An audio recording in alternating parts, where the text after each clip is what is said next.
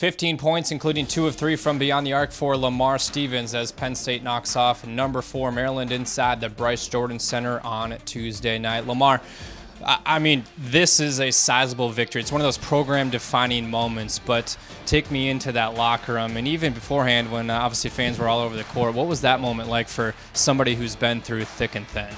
Yeah, it was awesome. The fans are great tonight to start. They really helped us get this win. Without them there, who knows?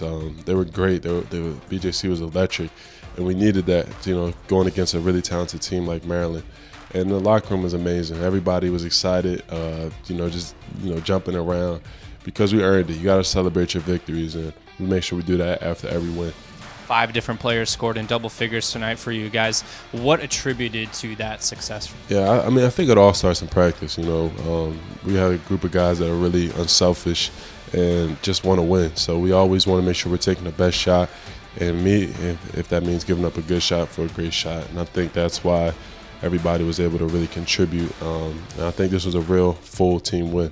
Now this matchup, it almost had its waves in that second half. Obviously you guys were able to take a punch and then punch back, but that hasn't been the case in the past seasons. You talked about that when we were out at Big Ten Media Days and sitting on that plane. You saw it get done tonight.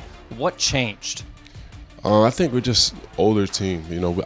I've been through everything you possibly think of in college basketball, and so has Mike and John and Jamari. They've all played huge roles within the past year. So I think we're just, we know how college basketball is, and it's a game of runs. So it's just the team who responds the best and is the most consistent throughout the game, and that's something that we preach.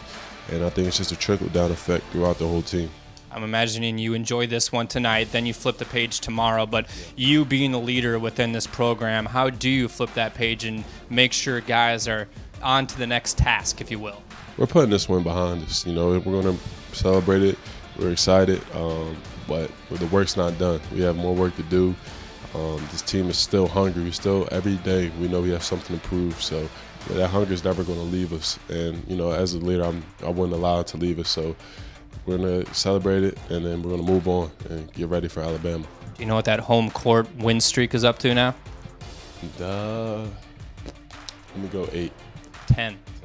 Obviously, the fans were a big factor tonight as a part of that home court advantage. Lamar, appreciate your time as once again Penn State knocks off Maryland 76-69.